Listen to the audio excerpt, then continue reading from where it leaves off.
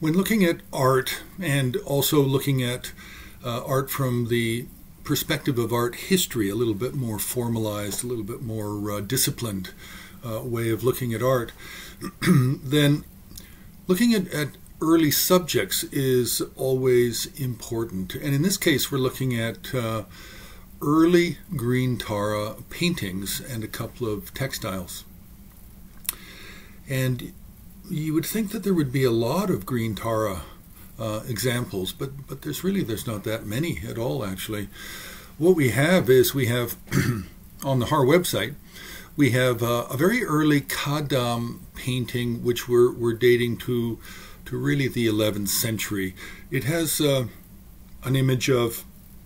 small image of Atisha and then another of Dromton in the upper left and right sides, viewers left and viewers right, and then an unidentified donor figure at the lower right corner. But the painting is early. We can say it can't be before the 11th century. It's possible that it's early 12th, of course. Then the next we have Alchi Monastery. Now, we don't have any examples yet up on the Har website, but possibly end of today and in the following days and weeks we will have more images of murals from Alchi Monastery. There's several Taras murals, and these can be dated to really 11th through 13th century. We're not always sure when certain chapels were finished or when chapels were possibly damaged and had to be refurbished and repainted.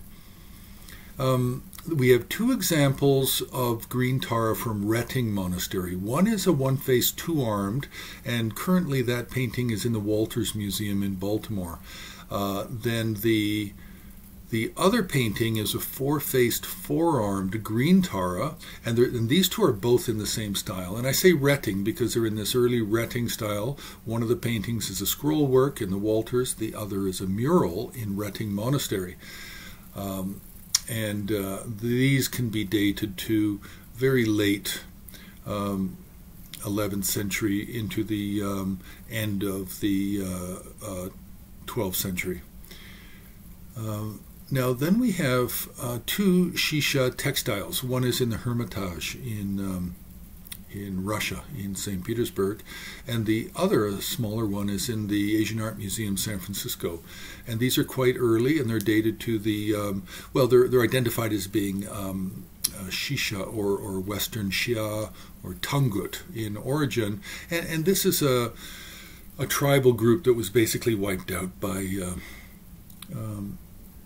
Kublai Khan in the 13th century. Then we have an example from West Tibet. We have an absolutely beautiful, world-famous example from Kathmandu Valley, and that's the green Tara, often known as the Cleveland Tara because it resides at the Cleveland Museum of Art. And then we have a painting from Asia Society, New York, and it's a little bit hard to say if it's most likely Tsang province and then more to the west side, not central Tibet, not U. And also it's also done more in an Indian style. So we're looking at 10th,